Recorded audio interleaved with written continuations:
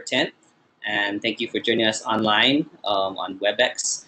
Today I have Marylou Staman from the Pacific Islands Fisheries Science Center, and she'll be talking about status and trends of Honu, or green sea turtles, Chelonia mitis, in the Papahānaumokuākea Marine National Monument. So without further ado, Marylou. All right, thank you, Gavin. Thank you, Annie, for the introduction. So I'm here today, as Gavin said, representing NOAA's Turtle Biology and Assessment Program. I am the project leader for our Northwestern Hawaiian green sea turtle nesting project. So that means normally I'm up in the Northwestern Hawaiian Islands for the 6-month summer season. And we didn't get to go this year because of COVID, but that means I get to finally present here in the Hanauma Bay seminar series, so I think that is a silver lining. And I get to talk to you about some of the research that we do up there. Let's see, we were having some WebEx difficulties. Let me make sure that this works. Okay. So first, I'm just going to give a little plug for, because it is Sea Turtle Month in the Hanauma Bay Education Program seminar series. So I'm speaking today, and then my colleague, Christina Koppenrath, will be speaking next Thursday about sea turtles in the main Hawaiian Islands. So while I'll be talking today about turtles up in the Northwesterns primarily, she'll be talking about some of the stuff you might have heard happening in the main Hawaiian Islands recently, and then the biology research and conservation surrounding that. And we're both going to touch on a little bit of sea turtle biology today, so there'll be some overlap there, so making sure the basics are covered.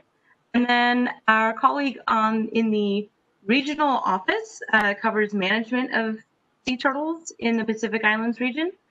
Irene Kelly, she'll be speaking in 2 weeks about partnerships in sea turtle recovery, a Pacific-wide ohana. So first, I'm just going to do a quick introduction into what is NOAA, the agency that I work for. So it's the National Oceanic and Atmospheric Administration. Basically, it's a huge team of scientists that study everything from the surface of the sun down to the floor of the ocean. We look at weather, tides, currents, what seafood is good to eat. We deploy satellites, we use satellite data, and we work with protected species, which is where I work.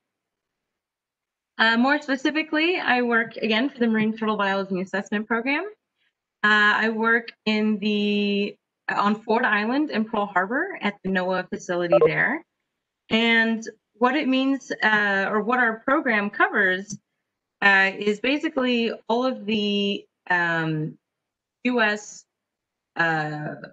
Islands and surrounding waters in the U.S. Pacific Islands region, or the PIR. So that includes the Mariana Archipelago over on the far left there, American Samoa down south, and the Pacific Remote Islands, as well as, of course, the Hawaiian Archipelago. The PIR covers over 2,000 islands, and it's combined EZs, exclusive economic zones, which are highlighted here. They cover an area 4 times that of the mainland U.S. So it's a very large area that we cover, and there's only like 8 of us. So we are spread out. We all have our little projects that we work on, and that's why I lead the work in the Northwestern. So that's my specialty. So now I'm going to dive a little bit into turtles as a background, and I guess I should have said one of the things I really love about being a sea turtle researcher is getting to do outreach and getting to communicate our science to different groups of people. And normally it's a little more targeted. So I gave a presentation last week at the Hawaii Conservation Conference to a group of scientists and managers. I also give presentations to kindergartners, 7th graders. So because the Hanauma Bay Seminar Outreach Series is a little bit more broad audience with families and science enthusiasts and all that, I took a mix of things. So I hope everyone stays with me here. I have things from my kindergarten presentations and from my my science presentation, so that I hope everyone learned something. So starting with that, I'll just jump right into turtles. So where have we seen turtles before? Very popular in pop culture. Finding Nemo, of course, the big one lately.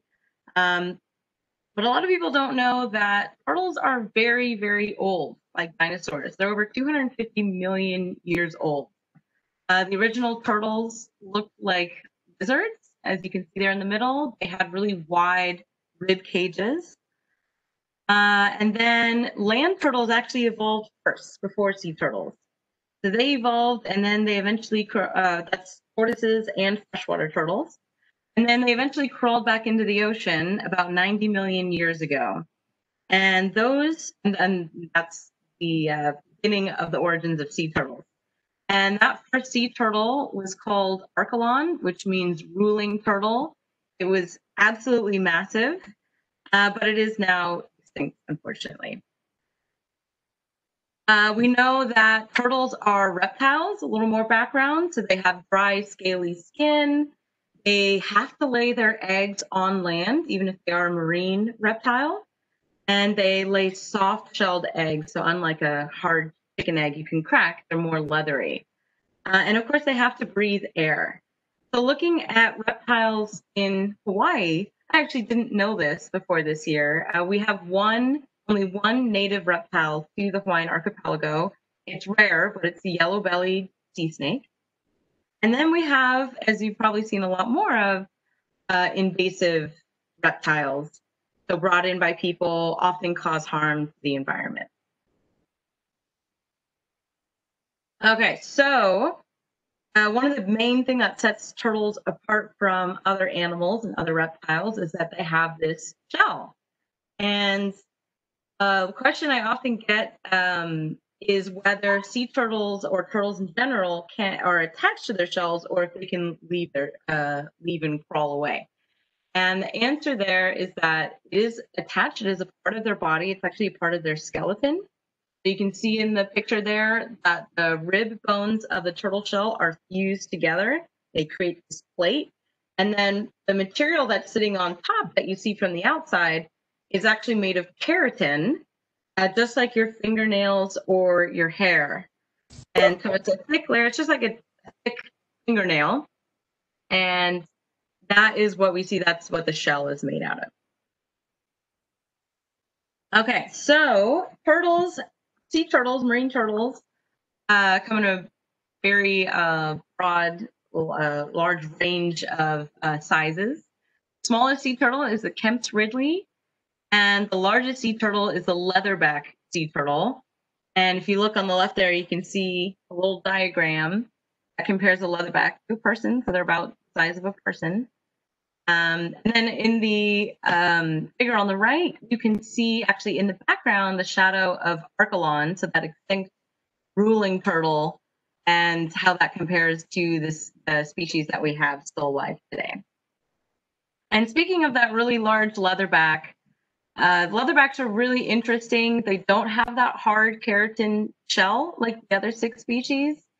It's leatherback, so it's a more flexible tissue. They have flexible lungs. They are built for cold, deep water diving. Normally, turtles you hear about living in the tropics. These are your subtropic, even temperate turtles that you'll find up in Nova Scotia, off Northern California, or the Pacific Northwest. So, and the reason that they are able to adapt, even though they're a reptile, they're cold-blooded, is that they have what's called gigantothermy, which is one of my favorite terms. But it basically just means that their bodies are so large that the surface area compared to what's inside their bodies is small enough that they're able to retain all their heat. They're so big they keep themselves warm, which is really unusual for a reptile, for a cold-blooded animal. And they can dive. They're the deepest divers. They can dive up to 1,000 meters or 3,000 feet. So really interesting little side note about the leatherback. And like all species of sea turtles, this is just a look down their throat. If you've never looked into the mouth of a sea turtle, It looks frightening, but they have these really interesting mouth papillae and in their esophagus that allows them to keep their food moving down into their gullet, into their stomach, and not come back out. Okay, so I'm going to talk a little bit about the sea turtle life cycle before I jump into what the turtles are doing in the Northwestern. So first, the turtles, as a lot of people have probably already heard, the eggs are laid on beaches at night by the females. The females crawl out onto the beach, dig a hole. They can lay, depending on the species, anywhere from 60 to 80 to almost 200 eggs in one clutch. And then that's not the only clutch that the female will lay that season.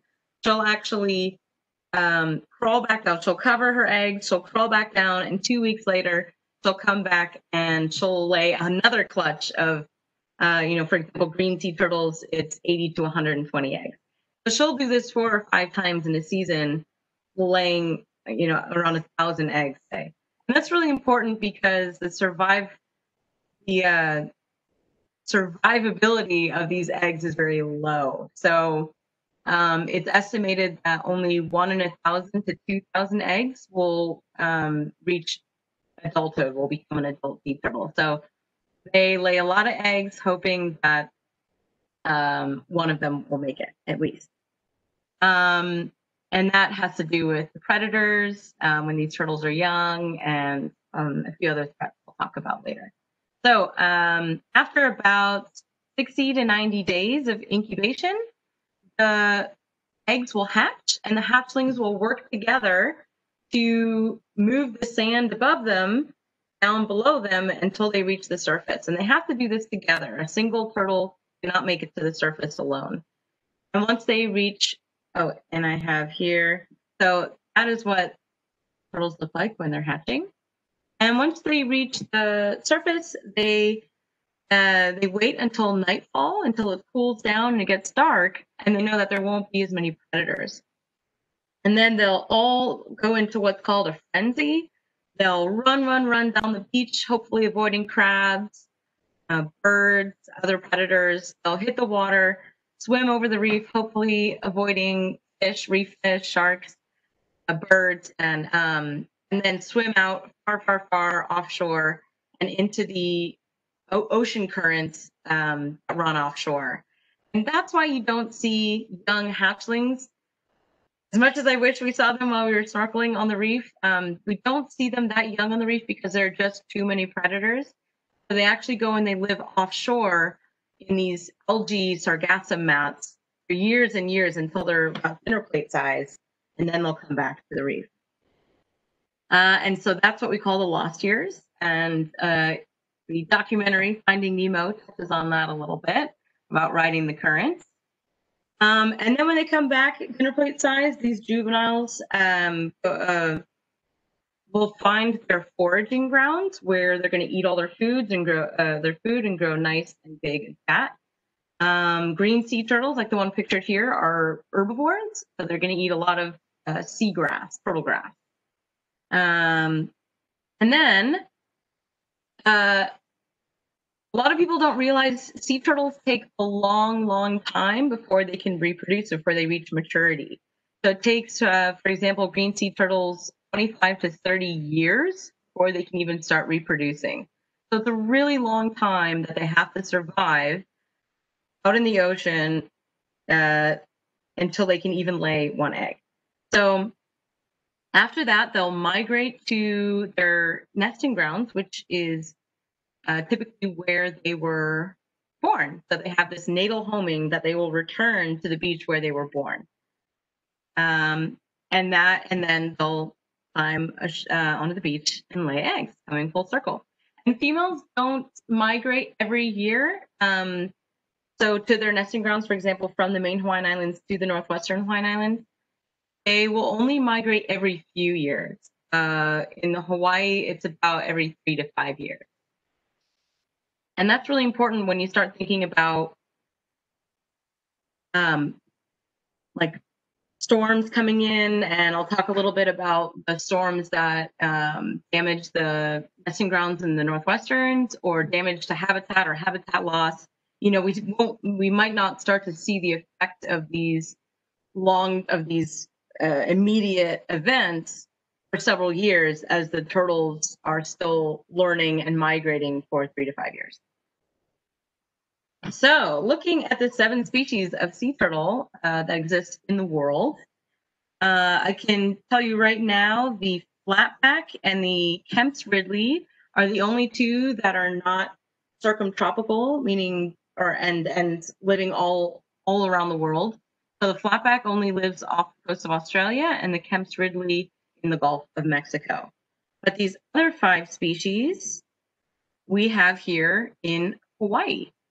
3 of the species, the leatherback, the big guy in the upper left, and then the 2 on the right, the olive ridley and the loggerhead, those in terms of management in the Hawaiian archipelago are more pelagic, meaning that they live in the open ocean, offshore, and we typically only work with them when they interact with our fishing industry and have interactions with commercial fishing.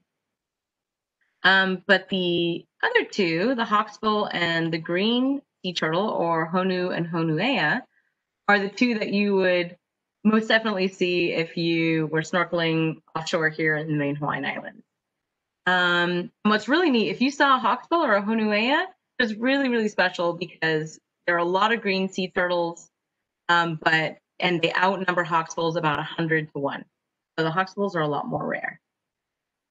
Okay, so because of that, and because of nesting in the northwestern Hawaiian Islands being primarily about greens, the rest of my presentation, I'm going to be talking about Honu, the green sea turtle.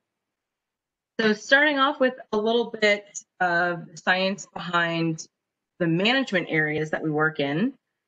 Here is a map of the Pacific from the latest green sea turtle status review as a part of the U.S. Endangered Species Act. And it shows nesting sites throughout the Pacific Islands region. And it shows that the different populations of sea turtles have been delineated into distinct population segments, or DPSs.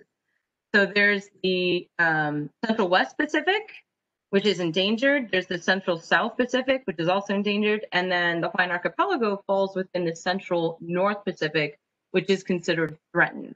And the numbers there represent the number of breeding populations estimated to fall within that population. So our population in Hawaii is unique because it resides in the most geographically isolated island group on the planet. And it's genetically distinct from other populations. Whereas other populations might be migrating in and out of their distinct population segments, our population is considered closed with almost no movement of individuals into or out of the region. It's also unique because it's one of only 3 places in the world where sea turtles will actually haul out onto the beach to bask or rest. And so you'll see that if you've ever been to the North Shore, Turtle Beach, and other places in the main Hawaiian Islands, you'll see the turtles resting, which is not a thing in most places around the world. And it also allows us to have more access to the turtles for research purposes, not only having to work with them in the water or while they're nesting. While our population is slowly increasing, it is still considered threatened due to a lack of diversity of nesting habitat, and because those nesting grounds are very vulnerable to climate change. So if I zoom in on the Hawaiian archipelago, finally, we can see that the Hawaiian Islands are made up much more than just the 8 populated islands to the south. The uninhabited northwestern Hawaiian Islands extend over 2,000 kilometers past the main Hawaiian Islands, and they're protected by their status as being part of the Papahānaumokuākea Marine National Monument. The monument was created in 2006 and expanded in 2016, and it's internationally known for its cultural and natural values, which makes it a really unique and special monument. So like Hanauma Bay, it's the wildlife there are protected from human interactions, and we're really well managed by NOAA, U.S. Fish and Wildlife, the state of Hawaii. And although it is very remote, so there are less chances of human interactions with wildlife up there. And it's the third largest protected area in the whole world after the Cook Islands and Antarctica. And for scale, I have here the monument overlaid on the U.S. You can see how long it extends across over half the U.S. So there is green sea turtle nesting throughout the monument, the northwestern Hawaiian Islands. And it's actually something that we're looking more into in recent years, is trying to get a better idea exactly of what the numbers of nesting, number of nests, number of females that are migrating to these different islands, and not just to their main nesting site, which I'll get to in a moment. And especially important now as their primary nesting site gets damaged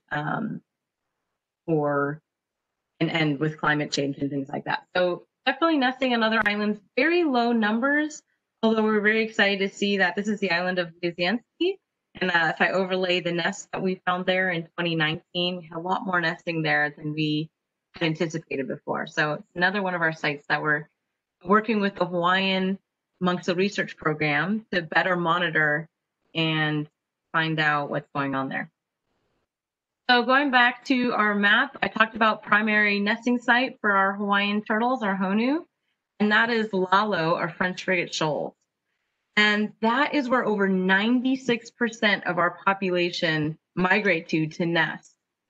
And that's incredible for a population. That's why the population is still threatened, is it's just such a vulnerable site. It's an all eggs in one basket type of situation. So especially the fact that French Frigate Shoals is made up of low-lying islets at a relatively high latitude, that makes this nesting site highly susceptible to climatic events and an ideal site for us to go study that. So if I look at Lalo, or French Frigate Shoals, it's quite large. It's over 20 miles long, so it's not a small place, although the islets that make up the atoll are pretty small. Within the atoll, a majority of the nesting has historically occurred on Tern and East Islands. So that's where we've been conducting our population assessment study. Tern Island on the left is a 10-hectare former airport used by the military, Coast Guard, and U.S. Fish and Wildlife. Today, its crumbling seawall and dilapidated buildings pose a significant entrapment hazard for birds, monk seals, and Honu. East Island on the right, pictured prior to 2018, it was a 3 to 4 hectare coral, rubble, and sand island, so it looks a little different. And despite its smaller size, it had shown resilience to winter storms for over 2,000 years. And we know, looking at the geological record, that this island had been there and had been a decent size for a long, long time. It was not very dynamic. East Island has also historically supported more than half of all the nesting activity at French Frigate Shoals.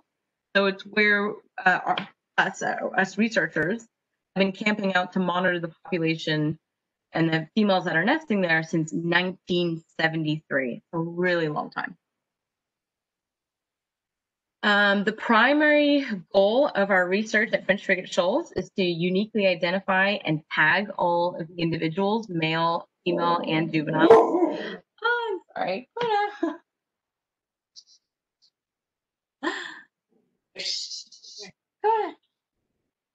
Okay. Had a guard dog situation. Hey, okay. So at French Frigate Shoals, we are uniquely tagging all the individuals. So we do that with external metal tags. We do that with internal chips, like a pet would get, a microchip tag. And we do that with white non-toxic paint, which you can see there in a few of the photos. And we identify them and we measure them, and we collect nesting information, like how many eggs they laid. And from 2016 to 2018 and actually 2019 now, As part of our increased research efforts, our field teams were deployed for up to 6 months completely off the grid in order to achieve saturation tagging of every turtle observed nesting or basking on East Island and now Tern Island.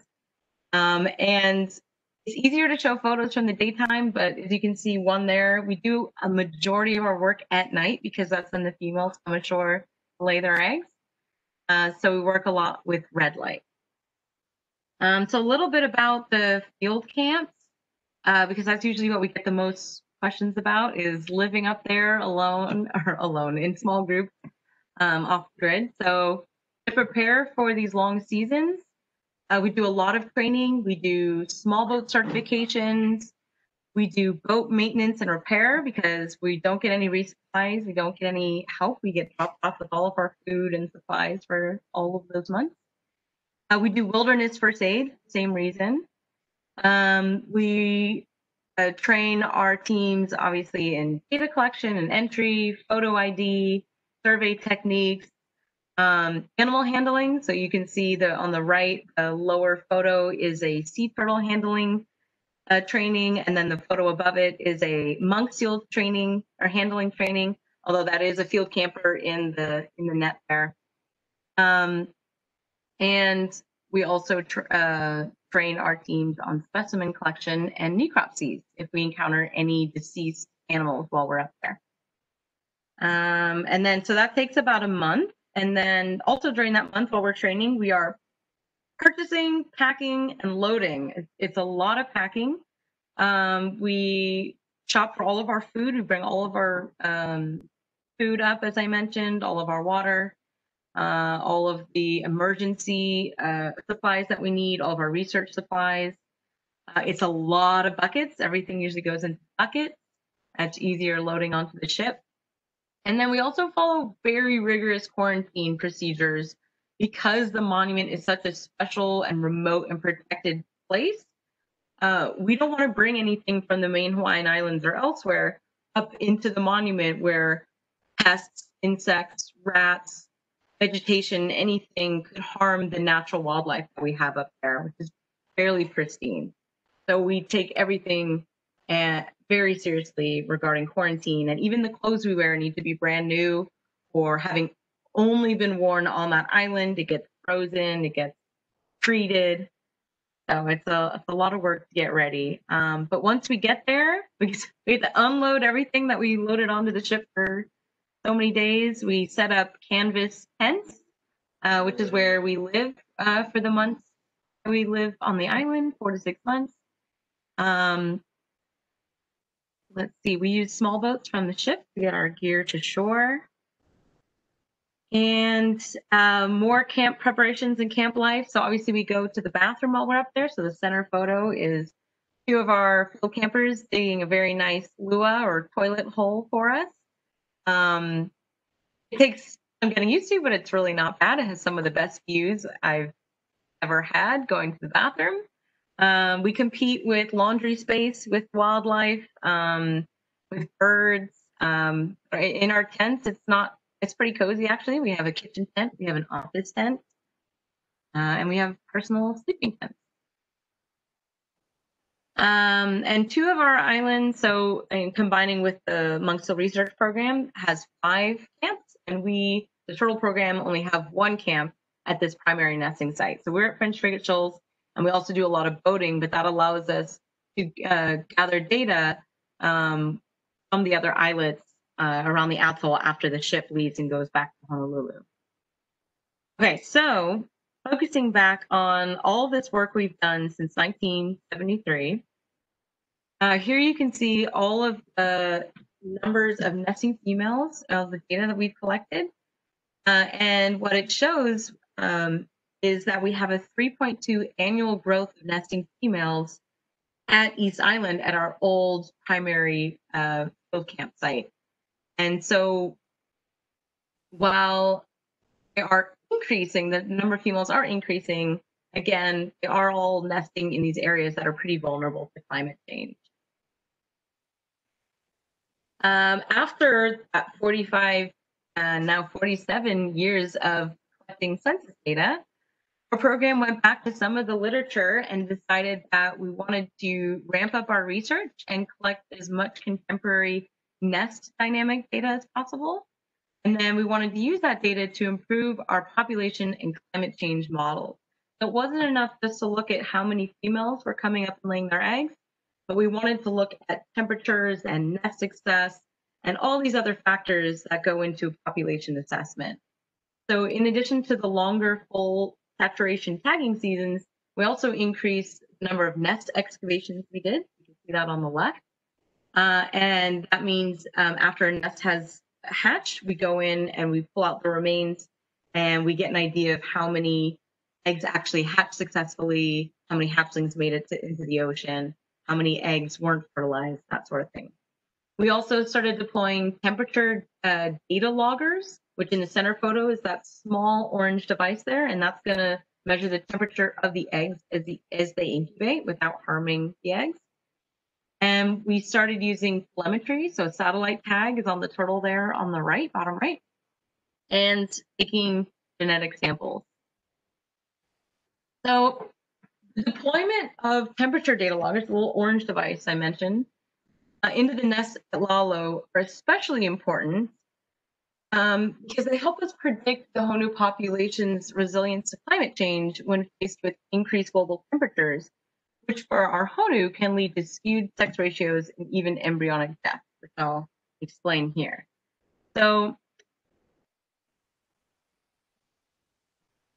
for example, when we look at the temperature data logger data from East Island in 2018, we can see that the nests that were laid earlier in the season, in May, which is shown on the left in blue, they incubated at a cooler temperature than the nests that were laid a few weeks later during the peak season in June, shown there in green, and later in July, which is a reddish brown.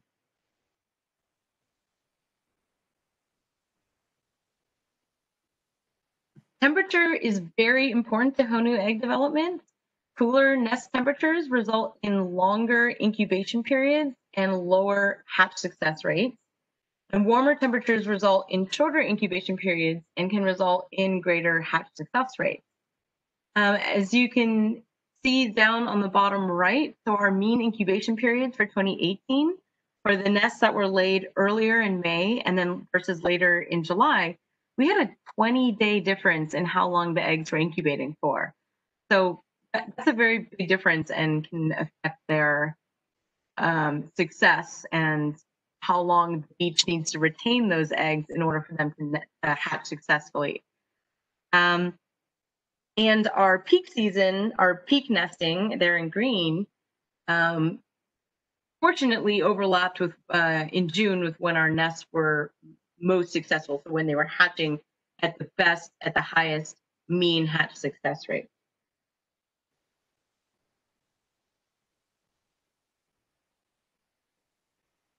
However, green sea turtles, Honu eggs, also have what's called temperature-dependent sex determination.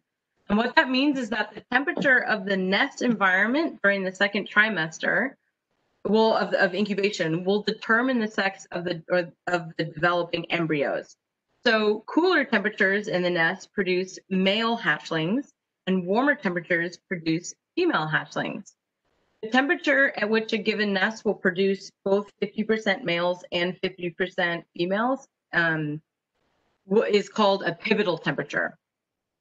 So that pivotal temperature is something that we're still trying to discover or determine for Hawaiian population. But if we highlight an estimated pivotal temperature of 29 degrees, and that's the line that's there in purple, we can see how our population in Hawaii might compare to global averages. Because 29 degrees Celsius is a global average for pivotal temperature and other populations. Here we can see that those earlier laid nests incubate at cooler temperatures than the later nests and are more likely to produce male hatchlings.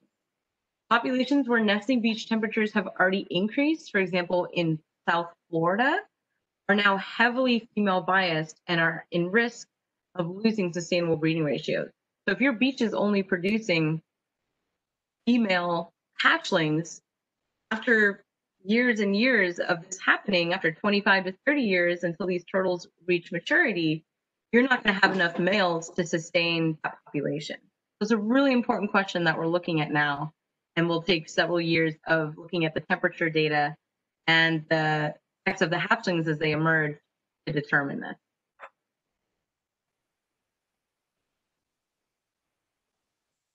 If nests get too warm, even warmer than that, they can even suffer from what's called embryonic death, and the eggs will actually die before they hatch. For green sea turtles, embryonic death typically takes place starting at only 34 degrees Celsius, which you should be able to see here in red. So very important for us to keep an eye on these temperatures.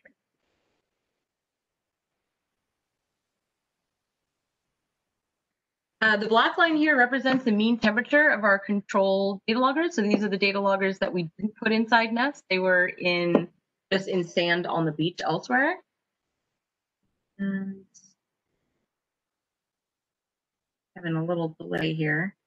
So when we use these data to update our population and climate change models, we're forced to recognize that climate scientists' prediction of a global temperature increase of 1 to 2 degrees or more by the year 2100 could have a significant effect on the health and development of our Honu nests, as well as the future sex ratio of the population, as I mentioned. Okay, so what are the other threats facing our population up there? So in addition to increasing global temperatures, we're also studying the Honu population's resilience to catastrophic events and how they can lead to both habitat loss and changes in habitat quality.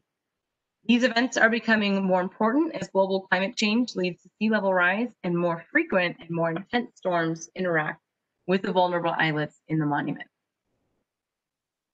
So one of our research goals is to assess how habitat loss will affect an island's nesting carrying capacity.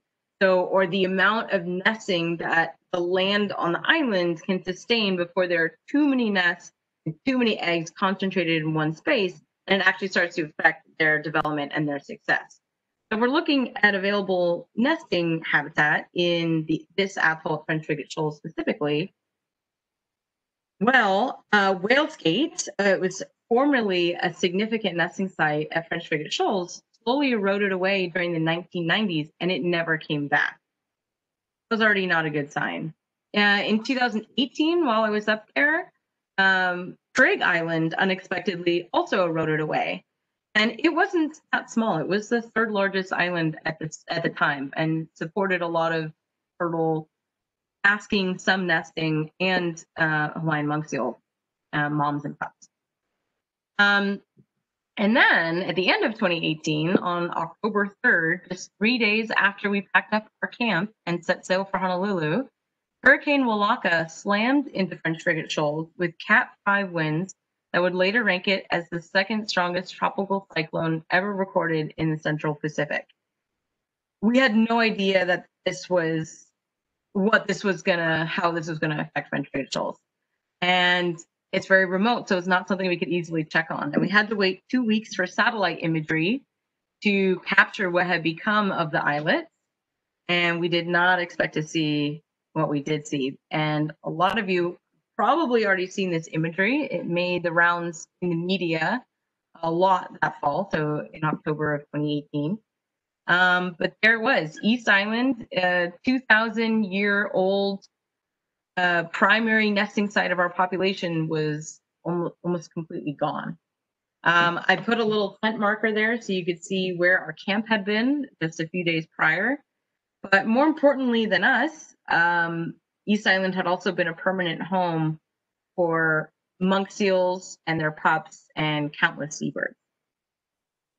So now that East Island was becoming a big questionable, is it still a good nesting site or not, going into the 2019 nesting season, we started thinking about the other islets that were left. So the other islets, Shark, Round, Mullet, and Disappearing in yellow there, they're all very dynamic, and even in a normal season would often go awash or get washed over during high tides. So not very good for nesting.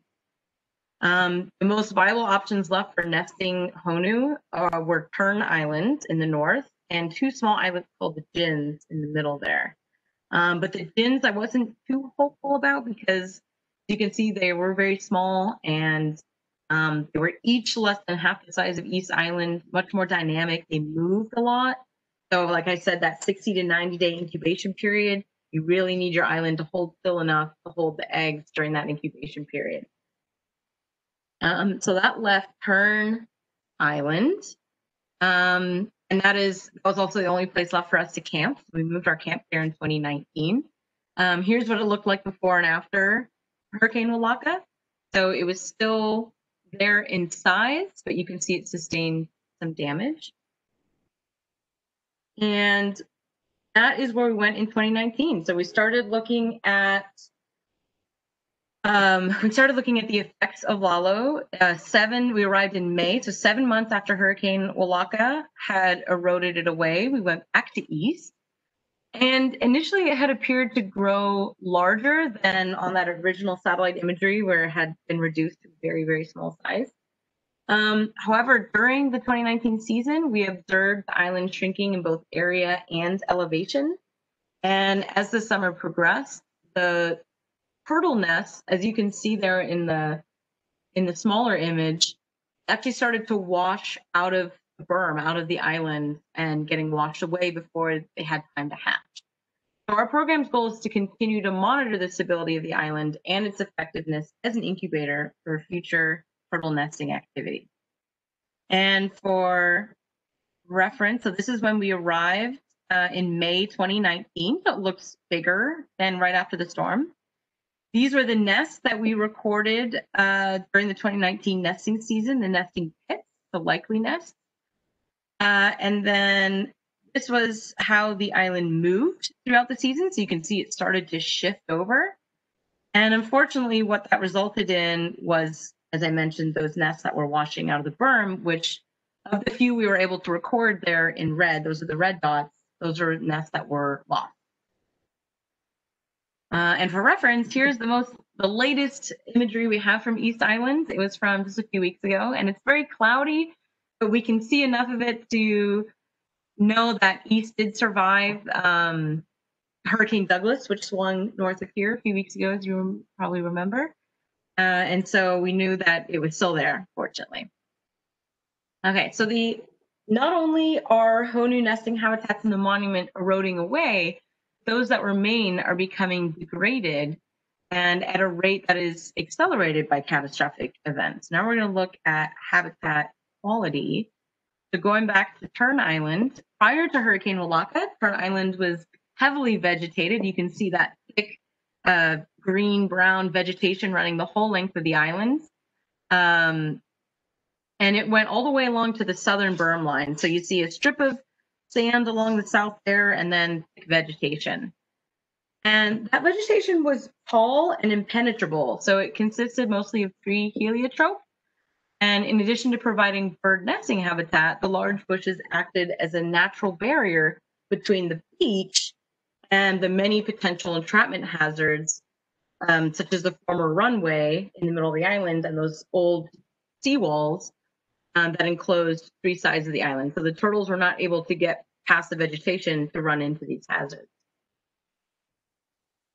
Because of this barrier, the nests from 2018 prior to the storm are all located in yellow there along the southern berm. So the turtles were not able to get past the vegetation to lay their nests. And they were forced to lay it in that nice thick sand right on the southern edge of the island there. So keep an eye on the vegetation line now as I change the image. So the yellow nests, the vegetation line, and there. That's what happened after Hurricane Walaka in 2019. The hurricane ripped all of that vegetation out, deposited on another part of the island, killed off the vegetation, and then it also deposited sand across the island. Here was South Beach, so looking south, 8 months after Hurricane Walaka, and you can see very limited vegetation growth. There's a bird there for scale, so you can see very low lying and almost zero tree heliotrope. Going back to the map, we can see how different the 2019 nesting looks when I add them here. So in yellow, 2018, and now in pink, that's the 2019 nests after the storm. So even though it looked like there was a lot more nesting habitat after the storm because that beach looked bigger. Without the barrier, the turtles were free to crawl inland onto the old runway and tried to lay their eggs there. Some crossed the runway and actually became entrapped in the northern seawall area, that straight area on the top side of the island. And many more were turned back by field researchers like myself before they needed to be stretcher netted to safety. So again, this initially seemed like a good thing, especially considering the loss of all the other nesting habitat in the atoll, like East Island.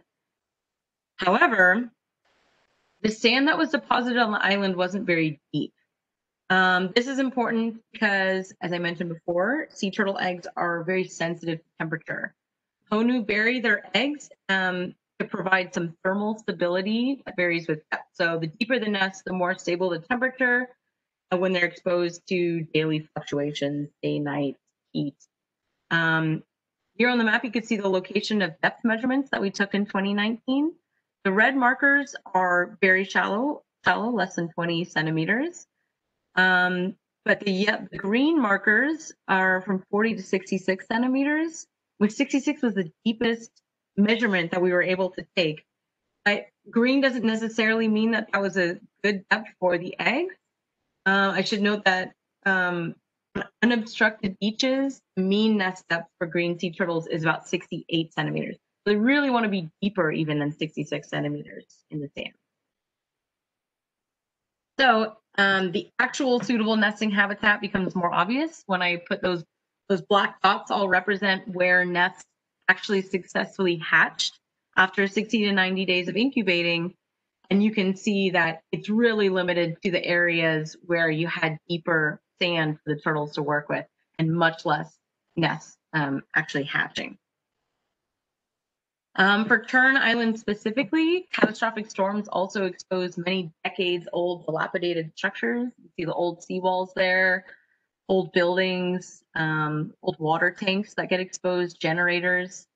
And that can create a potentially deadly obstacle course for nesting females as they crawl up onto the beach to lay their eggs. So last update about what happened this season. So as I already mentioned, I was not able to deploy to the Northwesterns. Our field team was dry docked here in Honolulu and worked a lot on data and reporting. But we were able to get some information. Let's see. So good news. Before the pandemic struck, our field team was able to find a gravid or egg-bearing female on Oahu up at Laniakea Beach with the help of Malamana Honu, our turtle volunteers. And we did an ultrasound, saw that that's how we knew she was egg-bearing. And we attached a satellite transmitter, and we were able to track her migration north in an effort to better understand how females are responding to the loss or alteration of east. So once they arrived at French Frigate Shoals, what did they do? Did they try to go to east? Did they seek out another islet? That's what we wanted to know.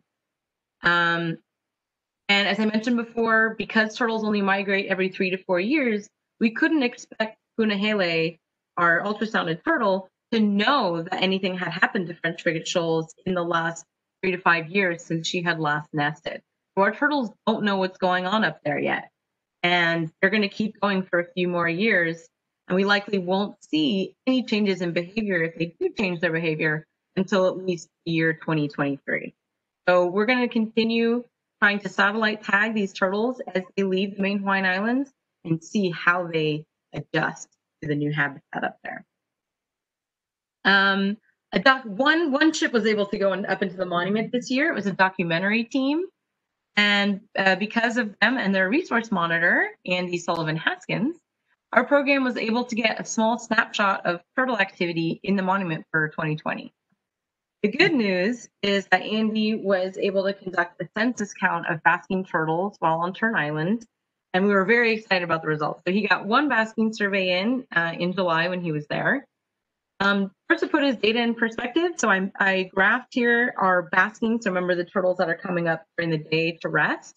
We took a census every day in 2017, 18, and 19, and that's the data that's graphed here. And The orange and blue years, so that's 2017, 2019, those just, the data start a little later because we arrived a little later to the return in that season. So with that in perspective, I can show you that on July 3rd of this year, Andy counted 83 turtles asking on turn, which is really exciting. We weren't expecting that number at all. It's very high. It falls well above the previous years at a point in the summer when we really start to see that bell curve come down and the numbers dropping off. So that's, we don't know exactly what it means yet. We're still piecing together all the little pieces of the puzzle that we received from this summer, but we're hoping it means that that bell curve for this year was much higher, and that's why there's still so many turtles there. Sadly, so the ugly part of 2020, Andy also observed 4 turtles that had become entrapped on turn prior to his July visit. Although he was able to save one of them, and that's the one on the lower right-hand corner. Without our team there to mitigate entrapments, I'm relieved that there were not more fatalities during the peak season, but Andy's observations highlight the need for a more permanent solution to the issues on Turn Island. And fortunately, the U.S. Fish and Wildlife and the Papahānaumokuākea Marine Debris Project, among others, are teaming up this fall to try and tackle some of the issues facing Tern and the wildlife there that interacts with it. So I'll wrap up with a few threats about our turtles. So why are turtles endangered in general or threatened like our population? So in many areas, they're still, and historically, they were harvested and over-harvested. The green sea turtles harvested for their meat primarily. And hawksbill sea turtles, the other turtle you hopefully will see around the main Hawaiian Islands, has that beautiful tortoise shell pattern on their shells, and that's actually what tortoise shell jewelry was traditionally made of.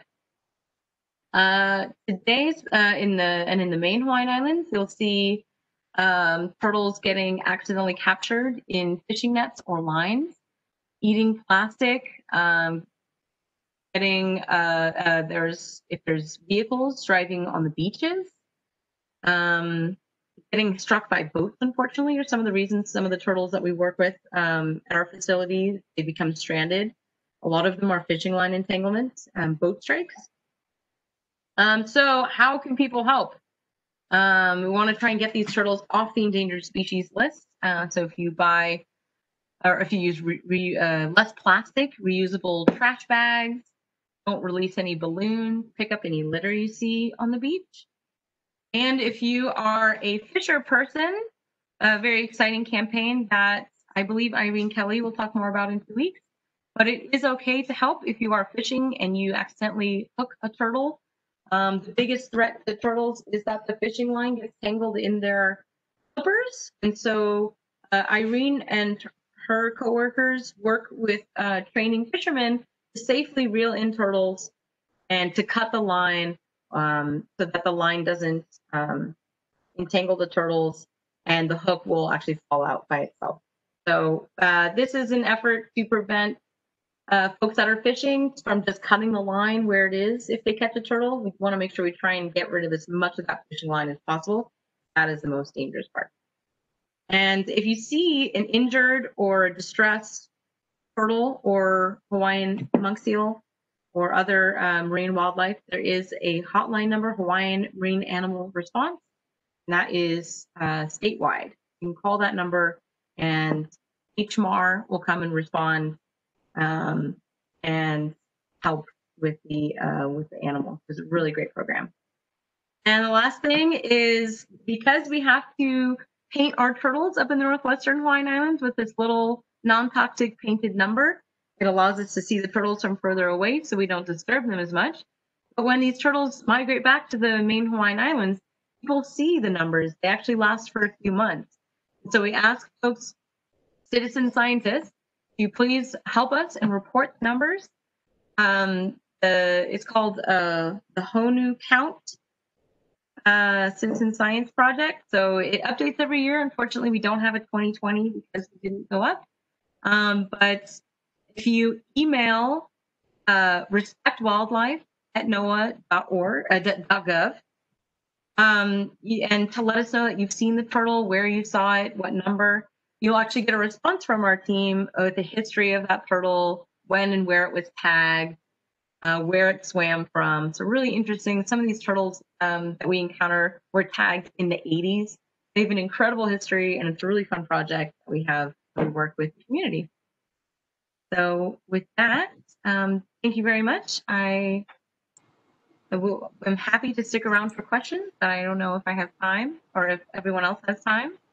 But thank you very much.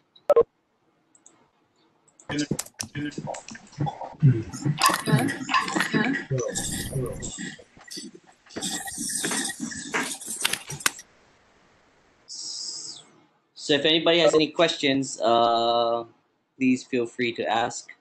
I actually got one for you, Marylou. I know the pivotal temperature is the main, I guess, deciding factor of the sexes. Is there a reason why cold leads to males and warm leads to females? Or is it just because of that temperature? That's a great question. And in terms of why this evolved, I'm not entirely sure why that's the mechanism. But the way it works naturally is that a big clutch of eggs, 100 eggs sitting in this little hole, the eggs on the inside are naturally kept warmer by their siblings on the outside. And so the metabolic heating, the heating of all the eggs together, means that the hatchlings, the embryos developing in the middle of the clutch, are warmer females. Okay. And on the outside, where they're exposed more to the environment, are cooler and generally produce males. So naturally, there's a nice balance. It's when the overall climate and the temperatures of the environment increase, the outer temperature is already past the threshold for males. Okay. Okay. But I don't know the answer to why that evolved. It's a very interesting evolutionary trait that they have, and I know that I think marine crocodiles have it as well, but opposite. So it's cooler females and warmer males, I believe. Okay, cool. Anybody else got any questions?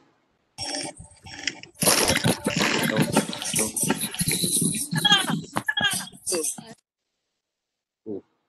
If you have a question, you can unmute your microphone. I put one in the chat. Okay. To her. Okay, I can't see the chat. Gavin, can you see it? Yes, she can. What was your question? Okay, when I was little, a scientist told me that people have funguses under their fingernails that doesn't bother us, but if it gets on a sea turtle, it would make them really sick. I know it's illegal to touch them, but I was just wondering if what that scientist said was true or not. Or if you knew. I have not heard of the under fingernail danger specifically. I know that turtles more likely, turtles, especially freshwater turtles, carry salmonella. So that is dangerous to people. Marine turtles, especially here in Hawaii, have what's called papillomavirus. So they get these tumors, and those are not, if you might have heard of this or seen that turtles get tumors on their skin, and it can be fatal if it blocks their vision, blocks their eating. So they have that, and that's very contagious between turtles. It is a type of herpes virus, which we're still researching the likely cause, because we see turtles with tumors, greater tumors in areas of dense human population. We don't see it in remote areas as much. There is the theory that's being pursued that it is caused by runoff or somehow related to being adjacent to these highly populated areas. And because it is a herpes virus related to human HPV. So I'm not sure about that. I haven't heard the fingernail thing specifically. There's certainly things that we don't want to give to turtles and that turtles shouldn't give, or we don't want from turtles. The not touching sea turtles is more about It's more about making sure that they're getting their rest and not getting harassed. So, for example, turtles, we have a few theories for why they bask on land. Thermoregulation, escaping from large predators like tiger sharks. But it's a natural part of their life that they need to do. And so disturbing a turtle on the beach and causing it to flush back in the water disrupts that turtle a lot and disrupts what it's trying to do. They also, the one that worries me is when people are snorkeling or diving and they pursue a turtle. Turtles are reptiles. They need to breathe air from the surface. And so turtles will instinctually dive down and to get away from snorkelers or divers and to escape. And especially when this happens is when they're coming up to the surface to try and get a breath, and they'll panic and they'll get scared and they'll dive down. And that can be really dangerous for turtles. So the best thing is if you see a turtle in the water, if you see a turtle on the beach more than 10 feet away, please let the turtle rest, let the turtle recover and do its thing, thermoregulate. If you see a turtle in the ocean, especially important, don't move. I like to just kind of tuck myself because they're curious. A lot of them will come close to you. If you reach out for them, if you try to, disturb them, you might not take that breath that they really need and they might swim away. So hold still, let the turtle come up to the surface, take a breath, and respect it. I hope that answered your question. Yeah, thanks. Anybody else got any questions? You guys can unmute your microphone. I don't want to unmute everybody because we can hear everything. Am I unmuted? Can you hear me? Is Yes. it clear? Yeah, I can hear you. I sent 2 chats in. The first one is I didn't know how the eggs are fertilized. Oh, when the females migrate up to their nesting grounds, for example, at French Frigate Shoals, the males will also migrate and they'll mate while they're up there. So we'll see them in the waters around Turn Island, East Island, and the male will go on top of the female and grab onto her shell. And turtles have what's called cloacas, so they'll put their tails together. The cloacas will touch, and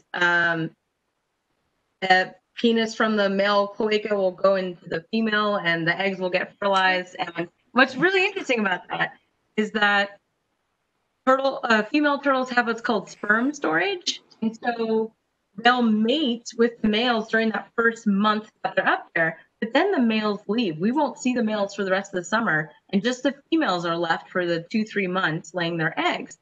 And so they don't mate again. They'll mate with maybe a few males in the beginning, and then they'll store that sperm so that every clutch that they grow between laying their eggs, they'll develop another 100 eggs, will be fertilized from just the mating that she did at the beginning of the season. And furthermore, eggs inside each nest will be a mix of all the fathers that she mated with. Wow. It's really interesting. Is there any fresh water on the atoll where you stay for 6 months? There is not. No. So we have to bring it all in many, many jugs of water. We use these large 5-gallon reusable Army-style jugs that we use every year. There is on Laysan, it's one of the islands in the Northwesterns, and I believe Midway. They both have freshwater or more of a saline lake, and that's where you'll find the Laysan duck. They have like an inland lake, but the islands at French Frigate Shoals are not large enough, and they don't have an aquifer or anything we can tap into. And you don't have any kind of a catchment situation if it rains? We catch rainwater in buckets. We'll get these incredible squalls that'll roll through. We'll have to tighten up the tents, put some buckets outside, and we use the rainwater for laundry and for bathing. Because we bathe in the ocean otherwise, it's kind of nice to have a freshwater bath occasionally. Thank you. Yeah. Thank you, Claire. Anybody else got any questions? I have another one if nobody else has. So if the nesting sites are destroyed and the females are going up there to try and lay their eggs and they can't, what happened? Like, will she just hold the eggs in, or like what happens to the turtle if she can't lay her eggs? So, well, we know that turtles can, if they go up to lay their eggs at night and they don't find a location that they like, they'll come up a few nights in a row. So it's not like they have to lay their eggs at night. And that we've seen, actually, we saw that a lot more with turtles not loving the nesting area on Tern in 2019. They would come up night after night looking for a suitable spot. But that's, we're just talking about nights. We know that turtles that don't have a suitable place to lay their eggs, for example, turtles that live in aquariums their whole lives, will actually dump their eggs in the water if they don't have a place to haul out. So it could be that some eggs get dumped out into the ocean. It could be that some of the eggs get reabsorbed by the female for energy for her migration back. But if she has really solid shelled eggs ready to go, she's likely going to dump them. The next nearest place that they could lay from French Frigate Shoals is Laysan, but that's over 500 kilometers away, and we don't know that they have any kind of homing instinct to get there. So that is really the question, Brooke. So we're going to be looking the next few years. We're hoping that Tern Island sticks around and that will be a suitable nesting habitat for the turtles. Obviously, we need to clean it up, and that is something, as I mentioned, is being worked on to make the quality of the habitat better. But it's something that we have initially talked about the last 5 years as putting into our models. Oh, what will happen with climate change over the next 50 or 100 years? And then, boom, it happened in 2018, something very catastrophic. So we've had to readjust our thinking into what might possibly happen and what might possibly we do, into now all of a sudden, this happened, it's happening, what do we do? And the best thing we can do right now is not to react and try and interfere in a way that might cause more harm. The best thing we can do is to continue researching what the turtles are doing, monitor their movements, see how they're adjusting naturally, and then support them in what they naturally choose to do. Because it's before we get to human intervention, it's really best to just support what their natural instinct is, and because there are things like we can relocate nests, but that is a pretty last resort, because it is it's not really feasible to move the number of nests that we're getting up there. But there are things that you might have heard that in other places. Oh, in Florida, they move their nests. Can we do that? Can we build the beaches back up?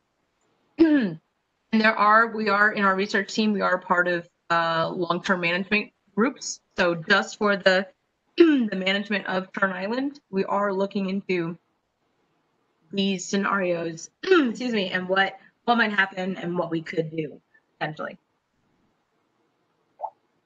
Excuse me. Good question.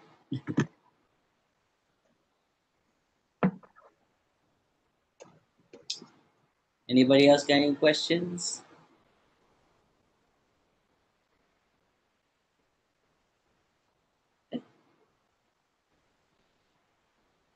Hey, Marylou, do you want to give like maybe your contact, maybe your email, in case anybody has questions later on? Yeah, of course. So I'm sorry. Let